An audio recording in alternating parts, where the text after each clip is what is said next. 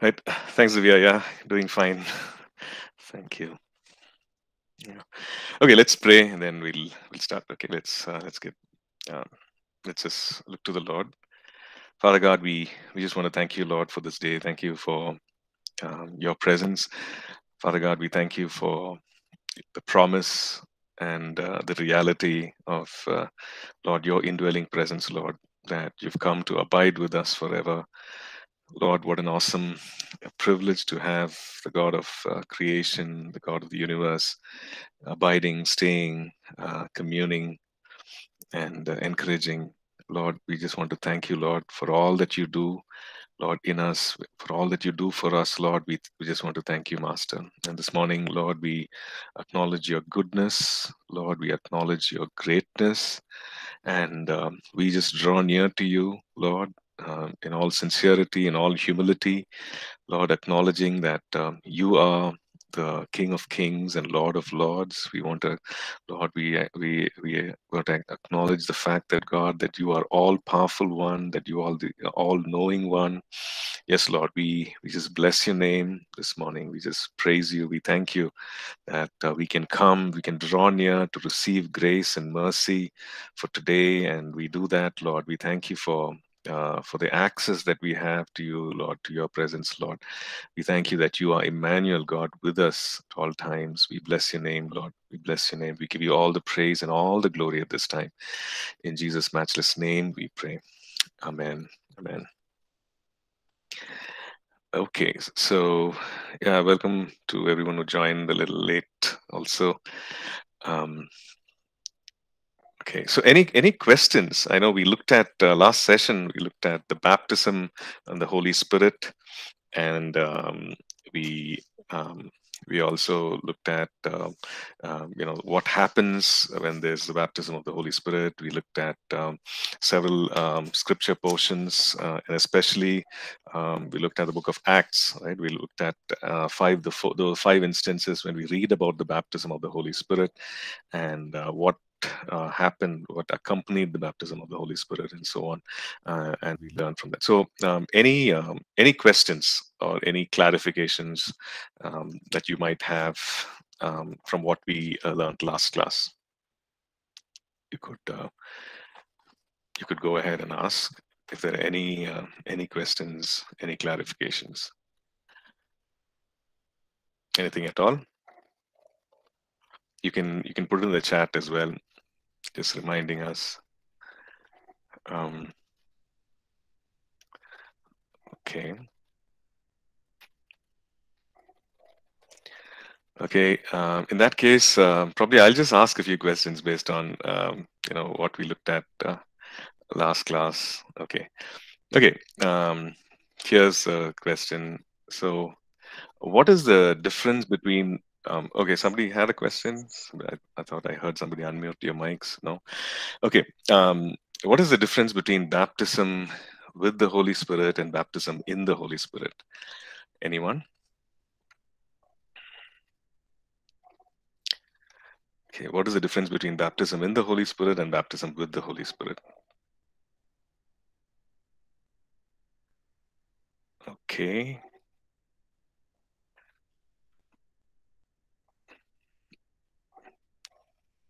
Who will go first? Um, okay, Subhashish, Singarayan, I think it is the same.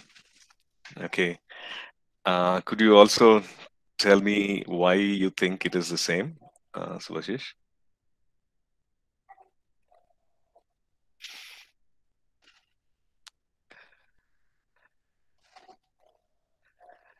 If you think that it is one and the same thing, you could also explain why you think it is the same. Baptism with, baptism in.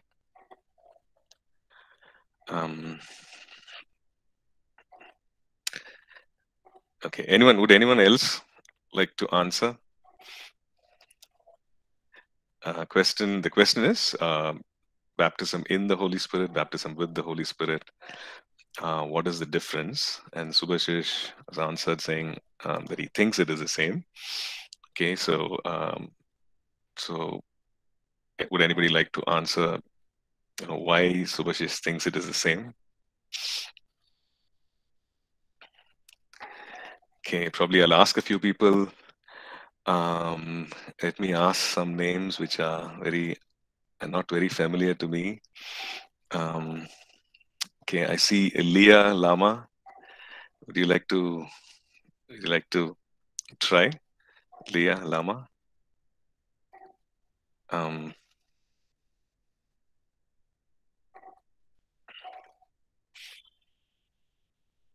okay. How many of you think that it is one and the same? Okay, you can just put your hands up.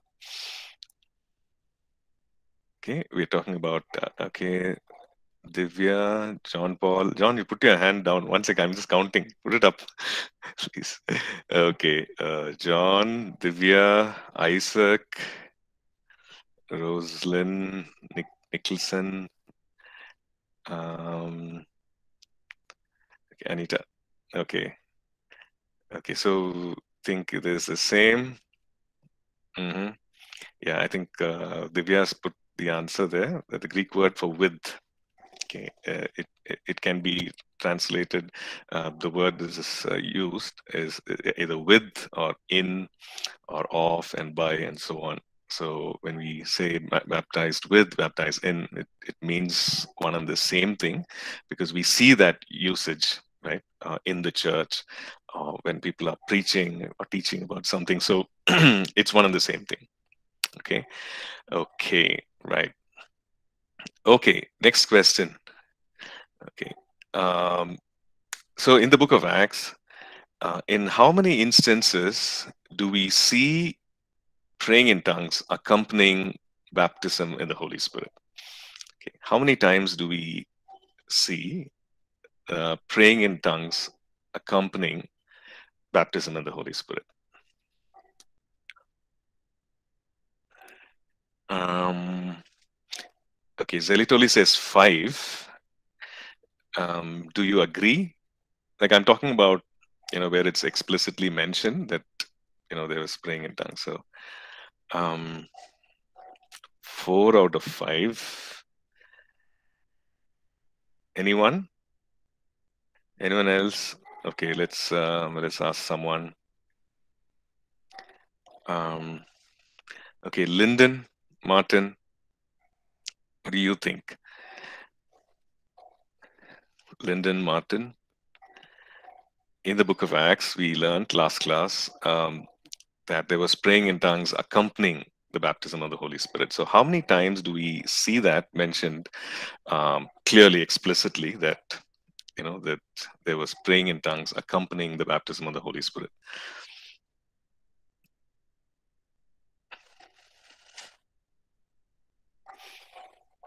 Okay, let me ask someone else. Okay, Jeffina, Augustine. You can either type in the answer, or you can just unmute and speak. Okay, is it 5 out of 5? Is it 4 out of 5?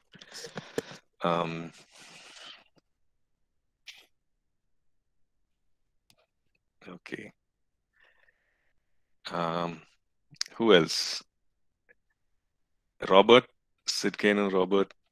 Robert, what do you think? Is it 5 out of 5, 4 out of 5? Okay, John Paul says 4.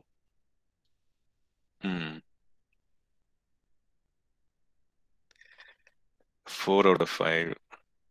Robert. Okay. Okay, the correct answer is 3 out of 5, right? So let me just explain quickly. So we read in Acts chapter 2, we read about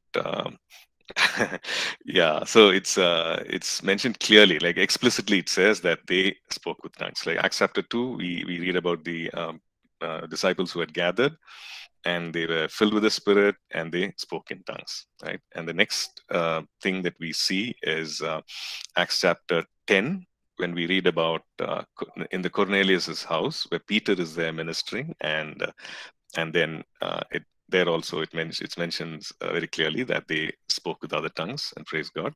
Then the next one we see is the disciples at Ephesus, whom Paul goes and ministers to. I think this is Acts chapter 19, where he lays hands. He asks them about the Holy Spirit and whether they receive the Holy Spirit, and they say they don't know about the Holy Spirit.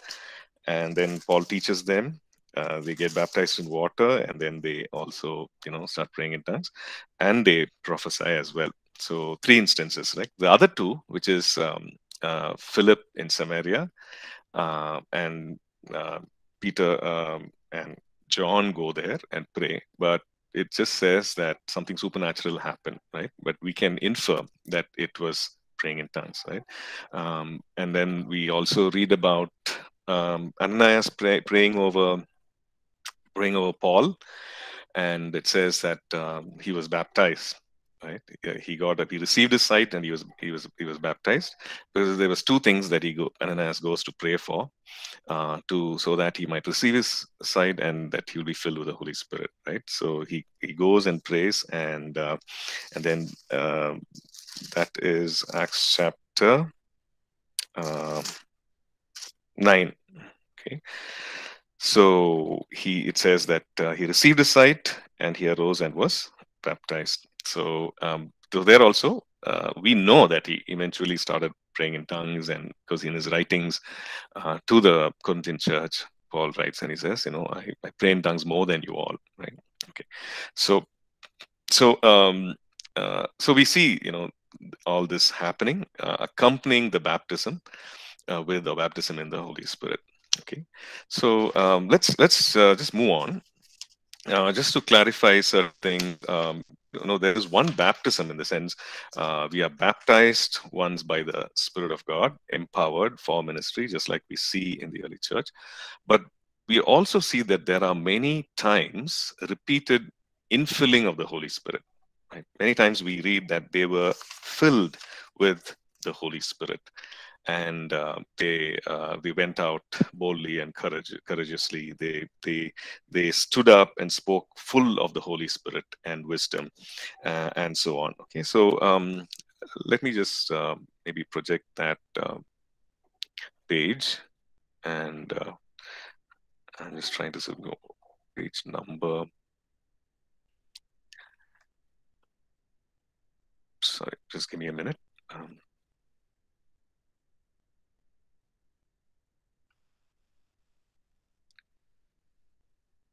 Yeah.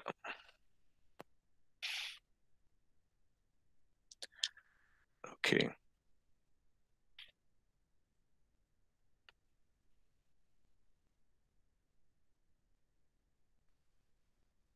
Okay, so let me just put that scripture out.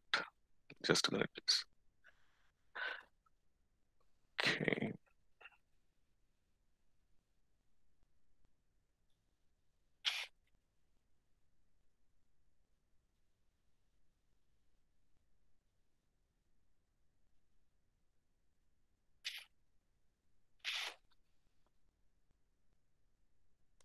Okay, here we go.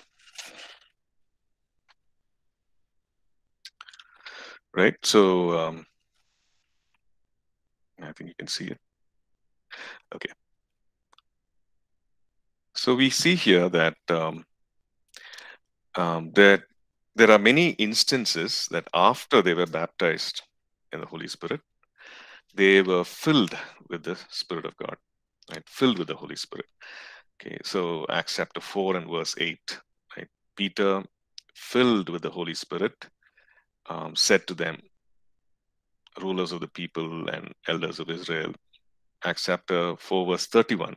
Then again we read, this is the church gathered together and prayed, because Peter and John were told not to preach the gospel, not to preach in the name of Jesus, and they come back and share with the other disciples, and then the other disciples, they all gathered together and then they prayed, and it says here that they were all filled with the Holy Spirit and they spoke the word of God with boldness. Acts chapter 6 again, there is the instruction for taking care of the distribution of food for the widows. And so the instruction the apostles give the people are that choose seven among you, seven young men of good reputation, full of the Holy Spirit and wisdom. And Acts 6 verse 5 talks about how they chose someone. So they chose seven men, and they were full of the Holy Spirit. They were full of faith and of the Holy Spirit. So and so on. So we see many references where it talks about they were, the disciples were filled after that initial experience of baptism of the Holy Spirit. Right? And we also see in Ephesians 5, verse 18, where Paul instructs the believers, and he says, do not be drunk with wine in which is dissipation, but be filled with the Spirit. So the usage there is be filled, or be continuously, keep on being filled with the Holy Spirit. And the reason is that we fill with the Holy Spirit, and of course we have the indwelling presence of the Spirit. And when we walk with the Spirit of God, we walk as according to the Spirit of God. But what happens is that there is also, we need to know that there is also the conflict between the flesh and the spirit. We do make choices, some not so good choices, some poor choices based on the things of the flesh. Maybe we get angry, we get upset, we speak certain words, we harbor certain grudges, and so on. So that those are times when we display more of the flesh than of the Spirit. Right? We are not being, we choose not to be led by the Spirit. We make some decisions independent of that. So, so therefore, the instruction, to be filled with the Holy Spirit, to be filled in the Spirit, so that there is, we continue to walk according to the Holy Spirit. We continue to be led by the Spirit of God. We continue to also display the fruit of the Spirit. So, so it's scripturally fine, absolutely okay to just go before the Lord and ask Him to fill you, every day, and say, Lord, fill me with your Spirit. I need a fresh infilling. I want to walk with you. I want to be led by you. I want to be sensitive to your prompting, to your leading, and so on. Okay.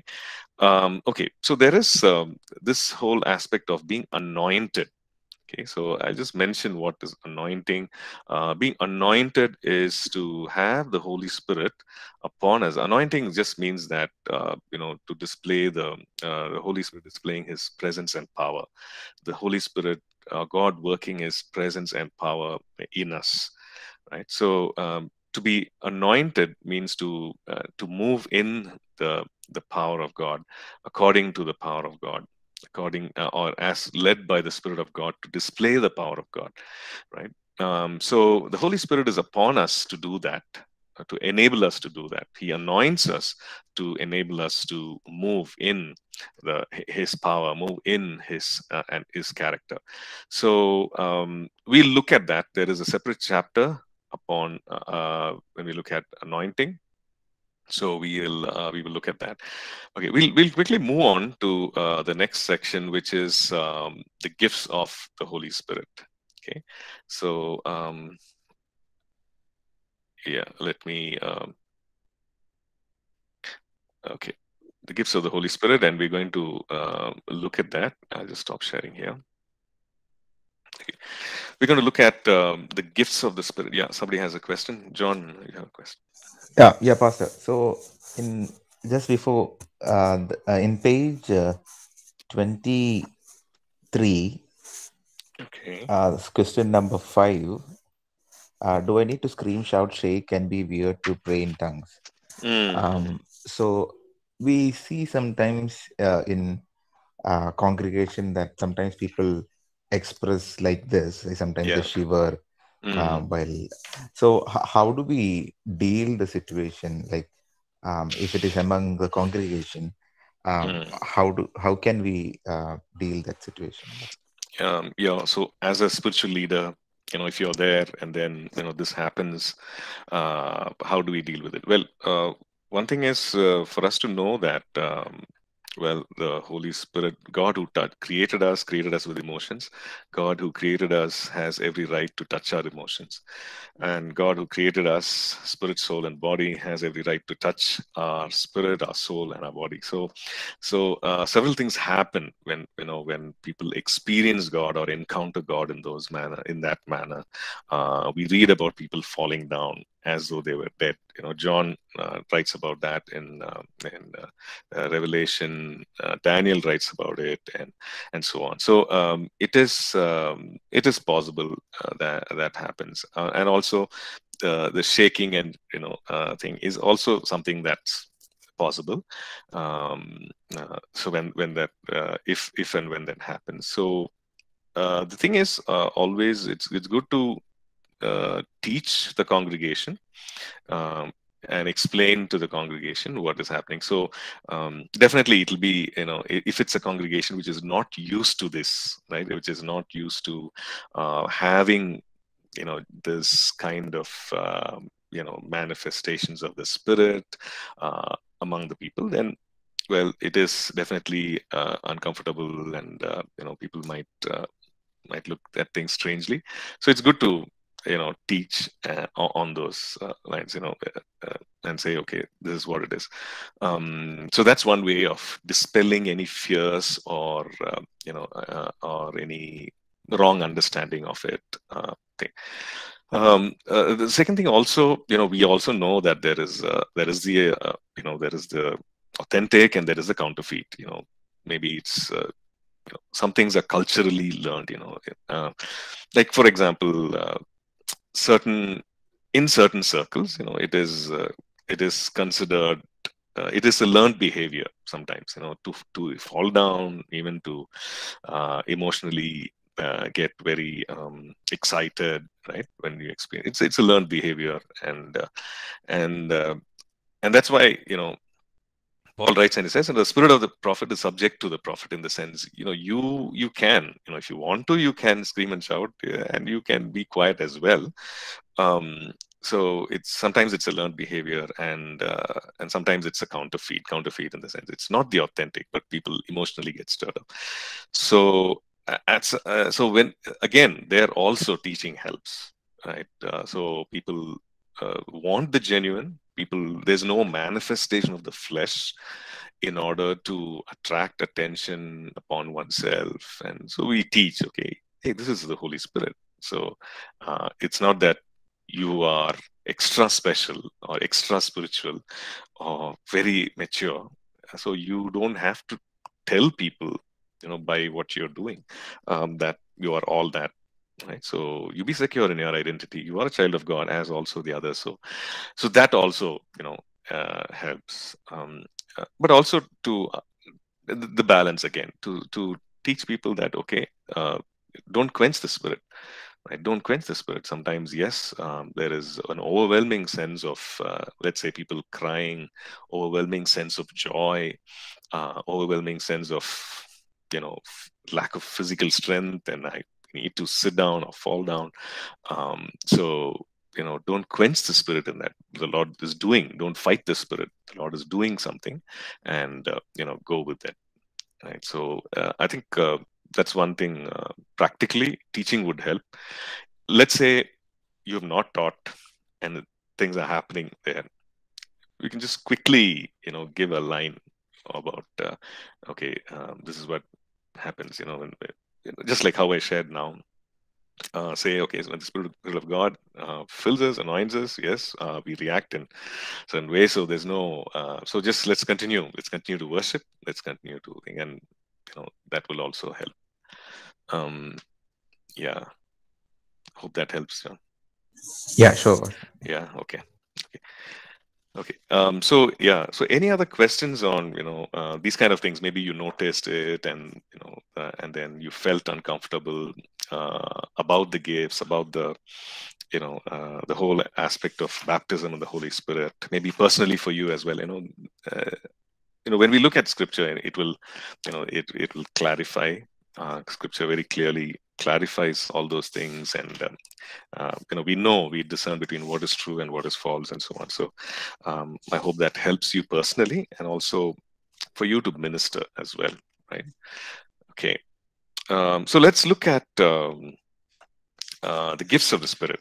Okay, the gifts of the Spirit. We see that gifts of the Spirit being mentioned, like when we see that the gift of tongues and prophecy being mentioned when people were baptized in the Spirit, baptized in the Holy Spirit, right? And a great place to go to in Scripture in order to learn about these gifts is the book of 1 Corinthians, and I'm sure there are other places also like Romans, and which lists down these gifts. But 1 Corinthians 12, Paul writes to the Corinthian church. Okay, Paul writes to the Corinthian church, and he lays down certain principles, and he lays down certain he points to them, and certain healthy practices in the church, some do's and don'ts, so that they can they can do things correctly, accurately. They can minister to one another. Okay, so in when we read about this, we understand, okay, not only the do's and don'ts, but why. Why are these gifts given, and what is the purpose, and what is the end result of this? And we read that. Okay, so when let's just consider the Corinthian church, the audience to whom he's writing primarily. So when you look at the Corinthian church, Paul in his uh, in his missionary journeys, he goes to Corinth. He spends about 18 months or so there, and he teaches them. Okay, so he teaches them about the cross, about and we see that in his writings that he has already taught them about it, right? And also, obviously, he's taught them about the baptism of the Holy Spirit. He's taught them about he's just a minute, please.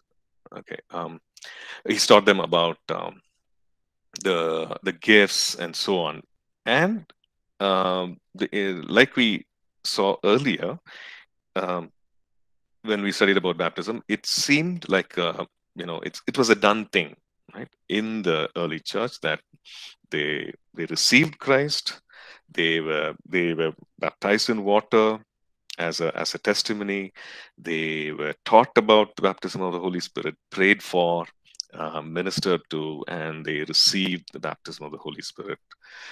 And it seems that done thing. So Paul, we know that Paul would have done that, right? The first question he asks the believers at Ephesus is, did you receive the Spirit, the Holy Spirit, when you believe? So it's very likely, highly likely, that he would have done the same thing, taught the Corinthian church, and about this, and got them, you know, uh, uh, started so that they would also start walking in it, in the gifts. Right. So he would have taught them that. So in 1 Corinthians, he's writing to them, and he writes to them, and then from his writings, we see that the Corinthian church is a church which is really thriving spiritually. Spiritually, it's thriving in the sense it's really buzzing. He says to them, for example, 1 Corinthians 1 and verse 5, he says, you are enriched in him in everything, in utterance and knowledge, referring to utterance, referring to the obviously referring to the gifts of the Spirit, vocal gifts, and he says, you come short in no gift. That is verse 7. You come short in no gift. You fall short in no gift. I see those gifts being manifest among you when you gather together to worship the Lord. So you come short in no gifts, and the power of God is present. That's we see in chapter 5 and verse 5. The power of God is present in your meetings, and he writes, you are zealous for spiritual gifts, more of the gifts and so on. So that's the church, right? They had their challenges. Okay, they had their problems. They had their carnality. They had their immaturity. They had their divisions, strife, and so on. Just like we see in any other church or gathering, you see some of that, right? But they had issues if you look at the Corinthian church. But also we see that that they had these gifts being manifested, right? So that they were open to the work of the Spirit. Um, so Paul writes to them and he lays down some instructions. Okay, so let's look at some insight that we can get as we study this, right? Okay, let me just okay. So here in 1 Corinthians 12 and verses 1 to 11, Paul writes, and this is how it starts. Right? He's writing about several different topics, and one of that is about the gifts. Um, so Paul says, now concerning spiritual gifts, brethren, I do not want you to be ignorant. Okay, so his intent for writing this letter, his main reason is that the believer should not be ignorant of the gifts. Okay, and he says, when you were Gentiles, you were carried away to these dumb idols, idols that could not speak or express themselves. You were carried away to it. And verse 3, therefore I make known to you that no one speaking by the Spirit of God calls Jesus accursed, and no one can say that Jesus is Lord except by the Holy Spirit. Okay, so he's making the difference between the God who speaks, God who speaks through, and God who works in people, uh, and the idols who cannot express themselves. Right.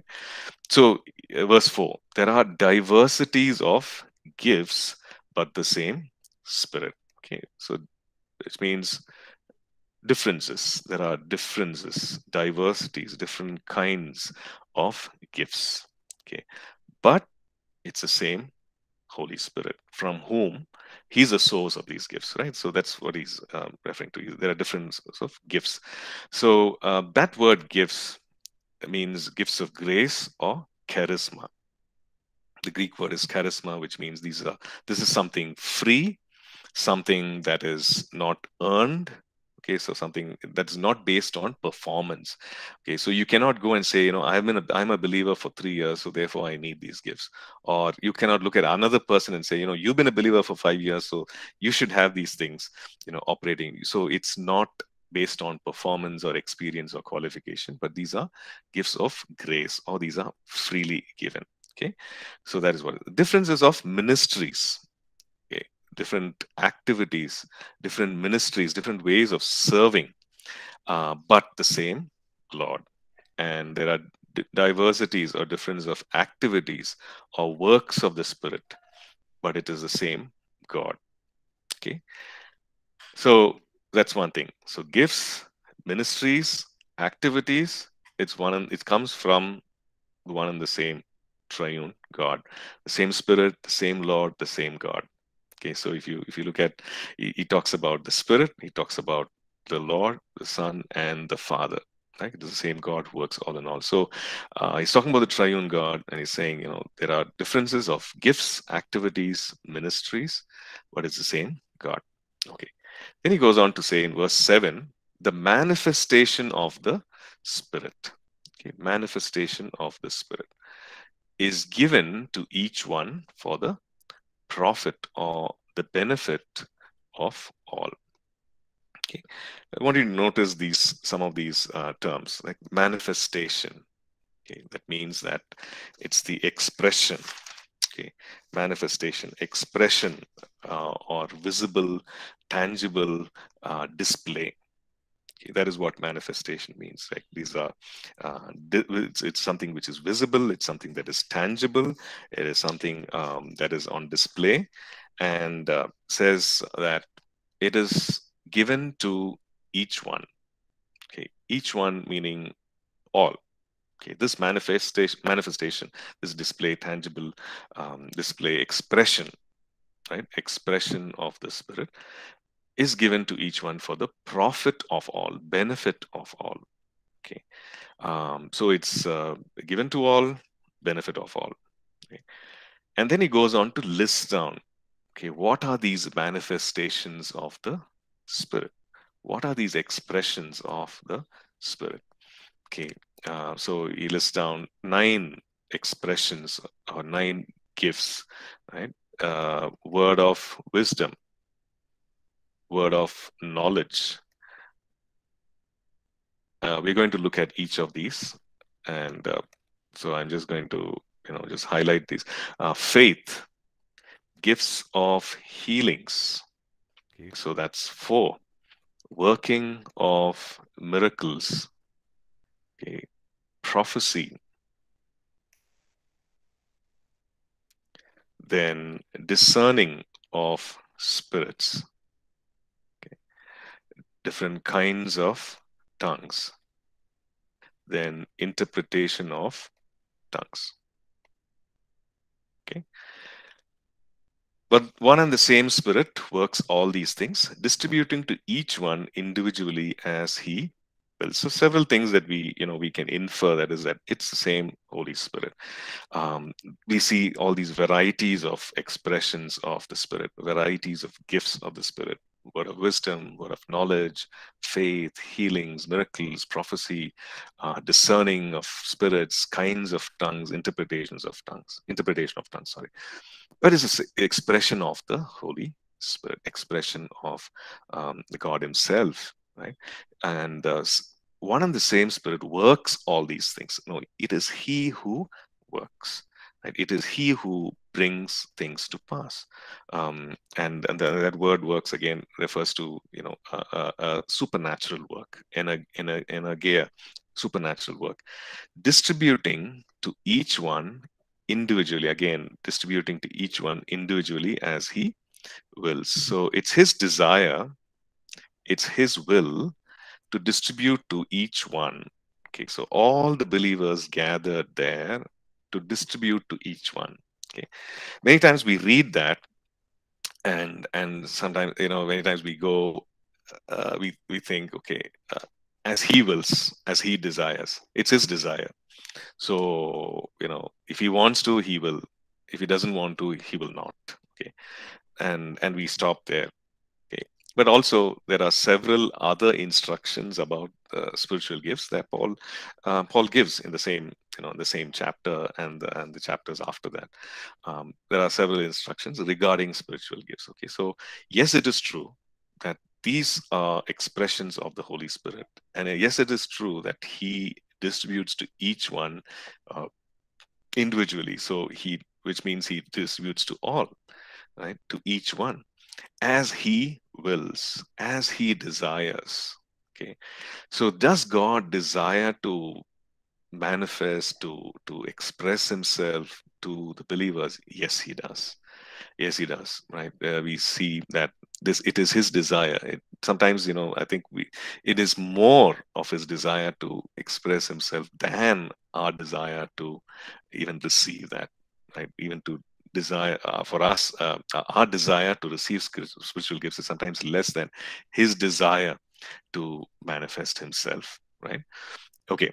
So we see all these several things listed here. Okay, the word spiritual gifts. Okay, concerning spiritual gifts, that's where we started off, right? So it means that it is something that is of the Spirit, and the Greek word here, pneumatikos, meaning supernatural. Okay, something above the natural. It is not natural. It is non-carnal, something that is above the. So it is not something that I have learned. Okay, when we say, let's say, word of wisdom, it is not wisdom that I've learned through my knowledge and experience. Right? Wisdom we can get from several ways. I try out something, and I experience something, and and the learning of it, what works, what does not works. There is a wisdom that is deposited. I carry that, right? So that is not what we're talking about. So it's not something that we learned, but it's something that is imparted by the Spirit of God, something that the Holy Spirit, Holy Spirit gives. And so similarly, we see that the gift of tongues, right? Gift of tongues is not the ability to learn a new language through grammar and how to alphabets and grammar and pronunciation, and it's not that. So it is something that is supernaturally given. So this is above the natural, supernatural, right? Given to us by the Spirit of God. Okay, so Paul says, so these were, the idols that you were being drawn to. They were voiceless, they were dumb, non-speaking, non-articulate. But here he's saying, these are the manifestations, expressions of the Spirit of God. So God is a God who speaks. God is a God who expresses himself. God is a God who wants to, tangibly display or tangibly express himself through the believer. So when a believer speaks by the Holy Spirit, he will not say that Jesus, is accursed. He will say that Jesus is Lord. He will exalt the name of Jesus, because the Holy Spirit exalts the name of Jesus. Okay, so we look at all this, right? So manifestation of the Spirit. So another thing that we're just kind of laying a foundation for spiritual gifts. So one of the things that we again see is that the manifestation of the Holy Spirit. So which means that all these gifts, they are an expression of the Spirit of God. Okay, which means that they belong to the Spirit of God. It is with the Holy Spirit. All these ways by which He expresses, it belongs to Him.